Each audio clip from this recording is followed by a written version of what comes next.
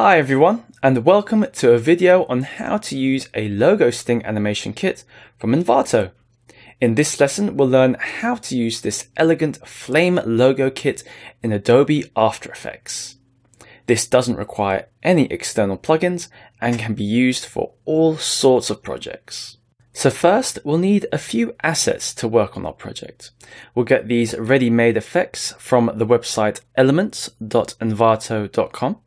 Make sure you've created an account, and if you haven't already, just go ahead and click on the free account button on the top right of the website here. Once you've done that, you'll have access to purchase all the assets on the website. At the top here, by search, let's go ahead and select the stock video from the menu here. And then we're going to type in sci-fi metal background, like so, and then click on the search button. Once you've done that, just scroll down through all of these options here, and we're just going to go ahead and download this one, this sci-fi metal background by Ice Tray. Go ahead and click on the download button, as this will be the one that we'll be using for this tutorial. And then next we want to go ahead and find a logo. Now Envato Elements also has a wide range of ready-made logos for you to use. So at the top here, let's go ahead and select graphic templates. And then we want to type in here Eagle Falcon Flying Bird Metal Design, and then click on the search button. And then you'll find the logo that we'll be using in the tutorial here. However, if you're confident, feel free to use your own logos and your own stock videos to follow along with this tutorial. Now for the After Effects template kit. So at the top here, go ahead and select Video Templates. And then we want to type in Elegant Flame Logo. Click OK. And then you'll find on the results page the video templates that we want to use. So go ahead and click on the download button, and then we'll head over to After Effects where we'll learn how to use it. Once we've opened the project, you'll see that we've been greeted by two opened comps ready for us to view. The first one is Render HD 1920 by 1080, and then the second one over here, which is at a higher resolution, if you want to use that. So just go ahead and close the higher resolution one. So we're concentrating on the 1920 by 1080. And also you'll find at the top here on the projects panel, if we go over to the render folder, we've also got an even lower resolution, 1280 by 720, if you want to use that. First, let's go ahead and preview the project by clicking on the preview button here. Now, because this project has been created in a very high resolution, we can make previewing the video a little bit easier on our hardware by clicking on the drop-down menu here. And then let's go ahead and select quarter. And this lets us lower the resolution in our preview panel so that we can better preview our video. So just click on the preview button here. Excellent. Now that we know how to preview our video, let's go ahead and learn how to change the logo here so that we can use our own logo and also customize the text. Looking at the project panel again, you'll notice that there's a folder here called Edit Logo Text here. Open this up, and we want to use the Edit Logo composition. So double click on that. And here is where you'll be editing your logo.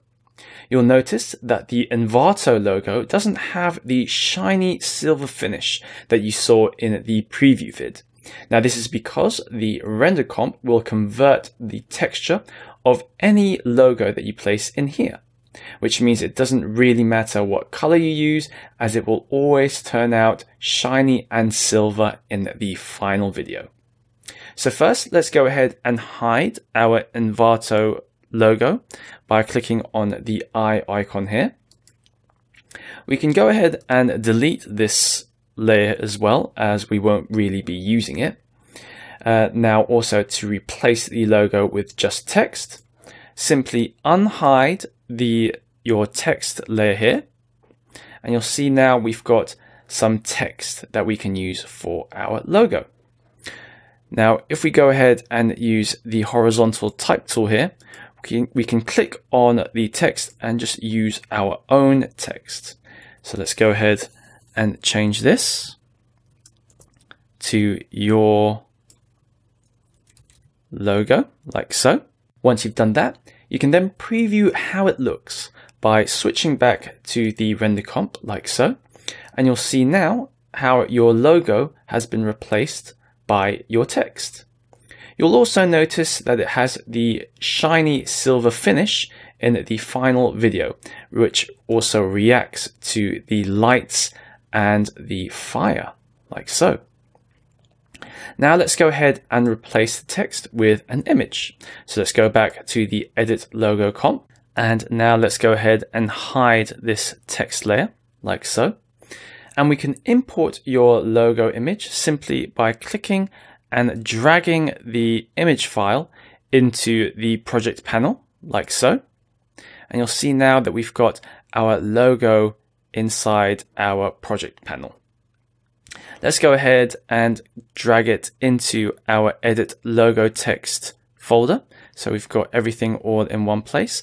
And now we can go ahead and also drag it into our Edit Logo composition, like so.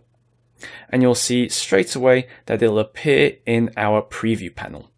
From here, we can go ahead and make some small edits to our logo by opening up the layer and the transform options.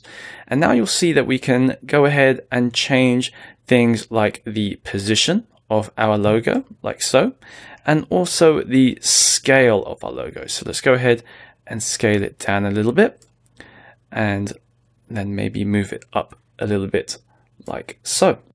Now, as a finishing touch, let's go ahead and add a new video background to our project. So again, the same thing as how we imported our logo. Simply click and drag and drop your movie file into the project panel, like so. And from here, to add our video, we need to go ahead and double click on the main layer here. So we can open up that comp, and then go ahead and double click on the pre-final main, like so. And then from here, we want to scroll all the way down all of these layers until you reach gradient background. And we want to click and drag our movie file above the gradient background, like so. And now you'll see that the stock footage immediately appears behind our logo. Let's go ahead and close all of these. Go back to our render HD comp, like so. And let's go ahead and preview this. So let's click on the preview button. Excellent. So there you have it. How to use the elegant Flame logo kit without any plugins to create your logo sting animation. Have fun creating your own animations, and I'll see you next time on Tuts Plus.